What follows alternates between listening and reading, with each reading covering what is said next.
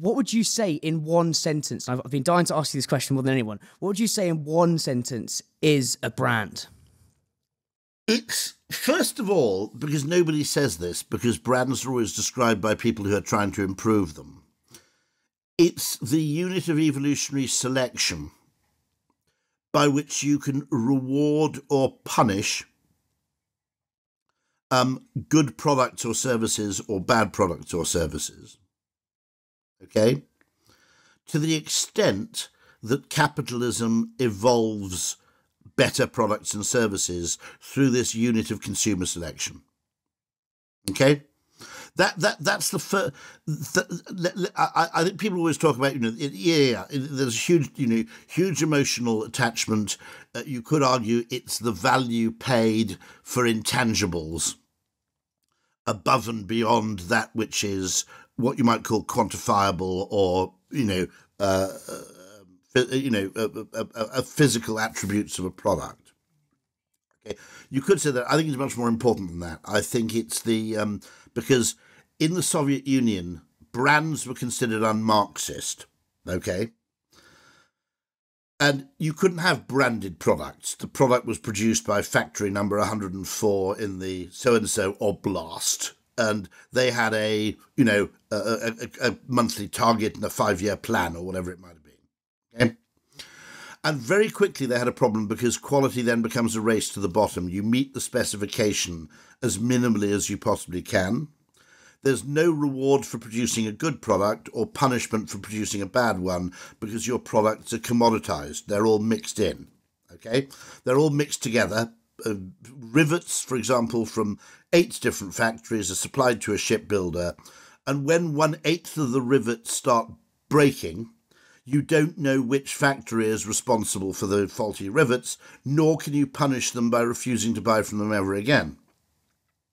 Because you've bought rivets from some central consolidated supply. All right?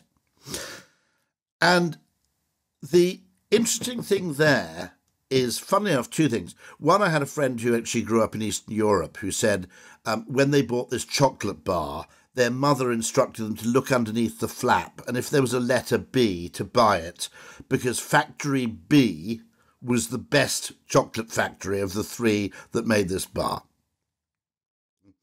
The problem in the Soviet Union, if you think about it, is if there's no punishment for being bad and there's no reward for being good, why would you innovate and try and make your product better? Now, okay, I'm talking about the Soviet Union here. That also applied in the UK to a very large extent to milk. Okay? You had the Milk Marketing Board, which guaranteed milk farmers a certain price for the milk, and then it was sold as a commodity. Now, admittedly, you got semi-skinned and you got gold top and blah, blah, blah, blah. But until the Arlas came along and until the, I suppose, Daylesford and until Yo and so forth came along, okay? Basically, you made milk, you sold milk, it was sold as milk, as if it were the Soviet Union, okay? And there was no incentive to innovate, there was no incentive to differentiate, there was no incentive to add emotional value, okay?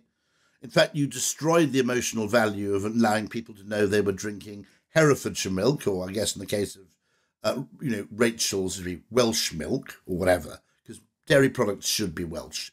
The rules, right? And so effectively you created a market which was, one, a race to the bottom on price, where all you could do was bow down to the mercy of the supermarket buyers, because the consumer had no role in the selection process. Even if consumers had said, but I want to pay more for better milk, there was no mechanism for them to do so. And it also led to things like the horse meat crisis, because beef was being traded not as a branded good, but as a commodity. And so once you have something traded as a commodity, just as it was for the rivet manufacturer, there's an incentive for you to take shortcuts. As long as you meet the criteria, not of the end consumer, who is the only reasonable criterion for product quality and satisfaction, but some bureaucratic intermediary, okay? You used to get apparently absurdities in the Soviet Union in that there was an absolute epidemic in the 1950s of collapsing chandeliers. And it turned out that the factory that made chandeliers for public buildings in the Soviet Union was actually rewarded by weight, not by quantity. So they solved this problem by making very few chandeliers, which weighed about 4 tons each. And there was this fundamental problem, which is you'd attach them to replace the old Tsarist-era chandelier, and the fucking ceiling would come down, right? And so when you have selection, not by the end beneficiary or consumer, but you have selection by some intermediary who is second-guessing the interests of the consumer, you always get a misalignment of effort, a failure to innovate, and ultimately a race to the bottom, where it becomes a price war and there's no margin left for anybody, which pretty much happened, I think, to milk producers, to be honest. Now, one of the things I said, I've said this repeatedly to the milk people, look, a lot of us are buying half our milk to make coffee, right? We've got our Nespresso machine teed up, right? I won't hear a word against Nespresso either. I know it's fashionable to disparage it, but first thing in the morning, I'm not into tamping, right? Okay? Now, and I said, why has nobody produced barista milk? Because the frothing qualities of milk varies enormously according to things like the amount of buttermilk present and blah, blah, blah. Why are you not producing barista milk and selling it at a premium? But the emergence of milk brands creates value, both emotional, it creates emotional value for the consumer in the short term. It creates an incentive to innovate and to differentiate, and to diversify in the longer term. It is both in the consumer's interest and in the manufacturer's interest, because it creates a better aligned form of value creation. And so that is not an advertising answer to the question, what is a brand? But I make no apology for that, because the advertising answer suggests that brands are a bit of magic fairy dust you add on top of a product to add a little bit of perceived value. Now, I'm not saying that. I'm saying that brands are entirely central to the efficient operation of innovation under free market conditions. It's such an the most interesting answer I've probably had, Rory. And I know if you compare milk to dairy alt milk, that category, if you go down a supermarket now, there's 10, 15 brands. You've got Oatly, Rude Health, Minor Figures, all in of itself are driving that innovation. I suppose if you literally have them next to each other, milk versus alt milk, you kind of see how it kind of really adds colour to your point. By the way, it's a nice thing about Britain, which is that we're not that stingy when we buy food.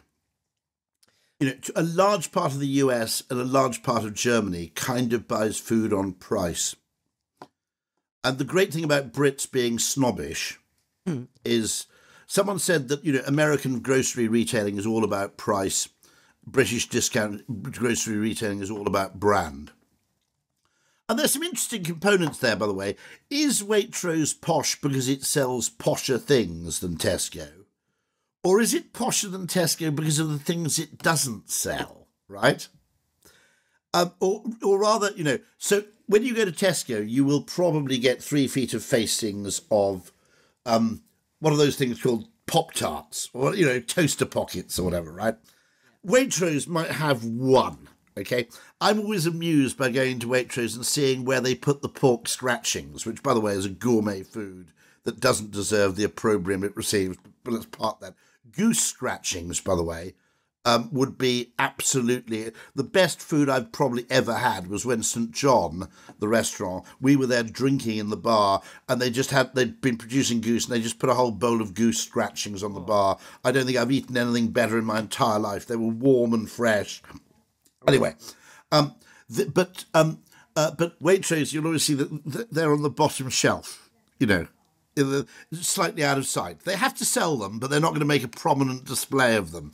So part of it is actually class prejudice through curation and merchandising. You know, there's a whole load of games going on here, I think. You know, an awful lot of what makes Waitrose posh is what they don't prominently sell rather than what they do.